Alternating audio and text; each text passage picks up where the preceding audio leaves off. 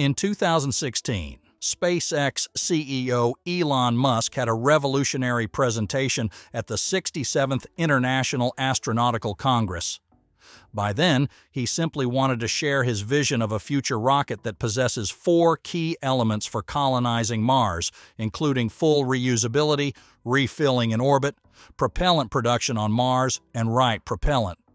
However, perhaps Elon would never have imagined that his presentation that year would have a profound influence on 2 talented Blue Origin engineers, Lapsa and Thomas Feldman. Then they said goodbye to Jeff Bezos, and by 2019 they founded a new space company called Stoke Space in the Pacific Northwest and have been constructing their first rocket, namely Nova. The Nova rocket caught the public eye when it possessed the great features of SpaceX's Starship and achieved breakneck development speed in contrast to BO's New Glenn. It's safe to say that the slow-paced development caused Blue Origin to lose 2 Wonder Boys. However, thanks to that, the United States rocketry has a new potential face that shares the same vision and passion as SpaceX. Thus, many expect that Stoke Space will become the next SpaceX in the future, contributing to fortifying what is still a very fragile commercial space economy nowadays. Discuss everything about this in today's episode of Techmap. But before we begin, our team extends a warm welcome. Don't forget to subscribe to the channel and enable notifications to stay up to date with the latest news from SpaceX and the world of space. With that in mind, let's jump straight into today's episode. Aiming to become the fastest company from initial seed funding to demonstrating an orbital-class vertical takeoff and landing rocket, Washington-based startup Stoke Space has been actually keeping up its goal. Founded in 2019 by 2 former Blue Origin employees, Lapsa and Thomas Feldman. The Stoke company chose its starting point wisely with a 100% reusable rocket. More interestingly, Stoke recently made a stir in the public with the image of a tank belonging to the first stage of its future rocket, Nova, accompanied by an inspiring tweet. Proof test complete. Next stop, returning to HQ to integrate the remaining fluid systems. The dev tank is full in diameter and has all the complexity of the flight design but is shorter than the flight tank. This happened just a few days after the tweet. Let's go. Stage 1 dev tank on the road to our Moses Lake test site for proof testing. Wow, that was fast. Unlike someone who hasn't launched any orbital rocket in over 20 years, Andrew and Thomas have really impressed space fans with their super-fast rocket development speed. Yeah, it only took them 4 years to build what they have today from scratch. Very stoked about this. In May 2020, the company won a $225,000 SBIR Phase 1 grant from the National Science Foundation to work on an integrated propulsion solution for reusable rocket upper stages. Just 1 year later, in 2021, the total amount of funding the company raised increased manyfold to $74.1 million. In the flush of victories, on October 5, 2023, Stoke continued to raise another $100 million. All of the funding has been used to research, develop, and test both the rocket and its infrastructure. 2023 is actually a busy year for the company. In March, they had been granted to lease Launch Complex 14 at Cape Canaveral Space Force Station in Florida by the Space Launch Delta 45. In April, the Washington-based company introduced a new software tool designed to allow hardware companies to monitor the design, assessment, and integration of complex parts. Dubbed Fusion, the tool is set to target one of the most crucial aspects of the hardware workflow in the development of the company's new fully reusable rocket. After that, their reusable second-stage prototype, the Hopper test vehicle, was seen to be shipped to their test site in Washington to gear up for a series of tests in September. This was started off on September 5th with a wet dress rehearsal, followed by a static fire test on the 12th. The test practically simulated the entire hop, including everything from flight avionics, power systems, computers, GNC, RCS, tank pressurization, and of course the engine and heat shield. It paved the way for the first historic hop of their reusable second-stage rocket.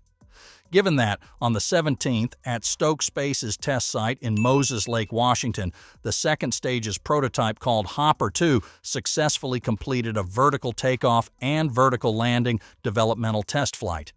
The vehicle, using an engine powered by liquid hydrogen and liquid oxygen, rose to an altitude of about 9 meters or roughly 30 feet before landing safely to conclude the 15-second flight. At this point, I hope that you get déjà vu. Remember the historic 150-meter hop of Starship Starhopper 4 years ago? July 25, 2019 became a day that SpaceX fans never forget when the first prototype of Starship's rocket made its first free-flying test hop at SpaceX's Boca Chica proving ground in South Texas. This historic milestone is the foundation for the inspiring journey of the most powerful rocket on the planet with an ambitious mission. In parallel with Starship's evolution, a small startup in the Pacific Northwest named Stoke Space also set a goal that one day they would be like that. As Lapsa said, "Our vehicle designs build on the ideas and achievements of prior generations." This explains why, since its release, the Stoke rocket concept has attracted public attention, given that it has some similarities with SpaceX's rockets.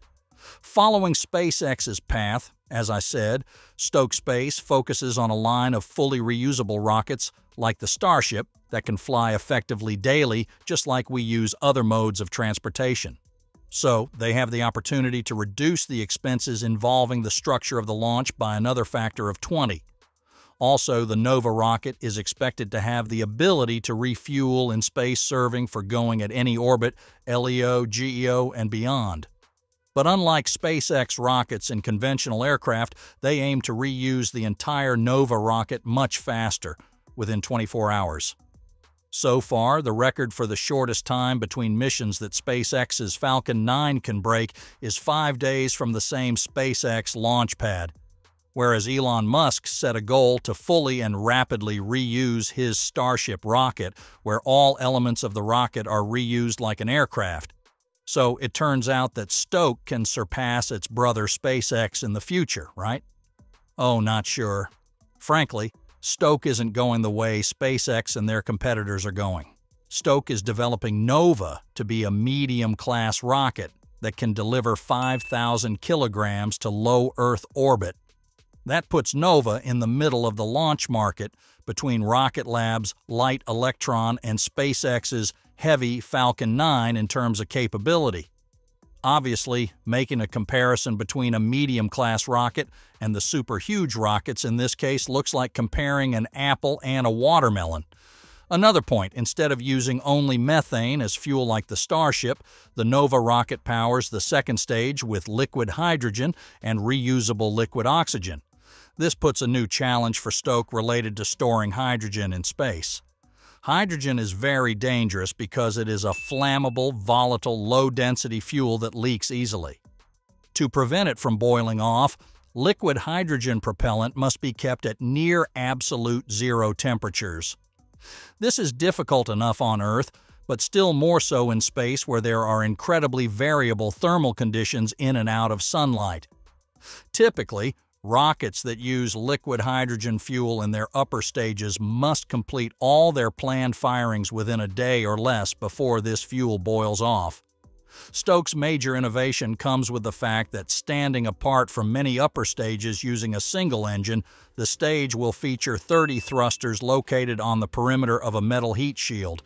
It will also feature clamshell-like payload fairings that would open to release satellites.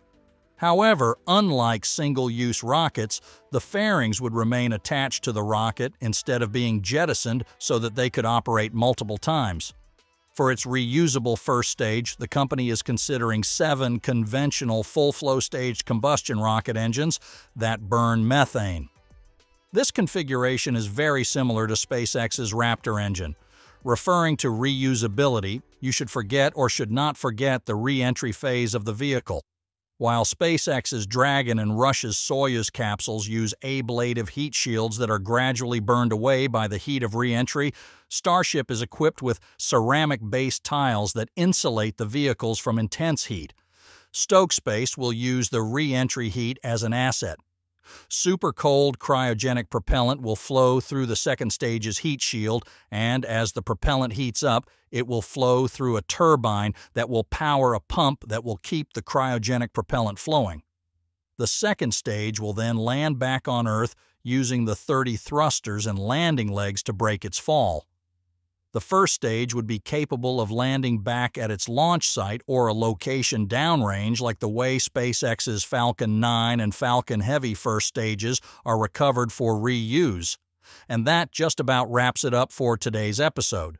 Make sure you subscribe to the channel and turn on the notification feature so you don't miss any space-important updates. Your support is our driving force to continue delivering high-quality content. Thank you, and we look forward to seeing you next time.